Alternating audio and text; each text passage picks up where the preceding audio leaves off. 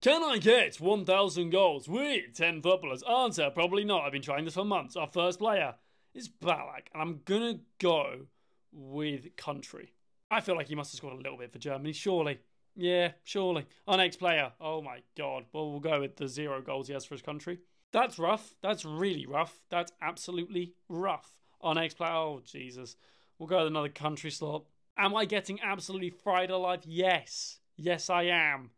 Steven Gerrard. We'll go with the Premier League. It feels like the more logical thing to do with Slippy G. Come on, next player is Kylian Mbappe. French League, obviously. Champions League is still open, but that slot seems to be really bad. Like, you never get anyone good for that. Lautaro Martinez. We'll go with the Serie A. It's a logical thing to do. I may not have much logic, but when I do, it's logical. Come on. Fernando Torres. I mean, La Liga, to be honest, I'm going to go with it, but, like, it's not great. Diego Forlan. It's not a terrible ending. That is our end.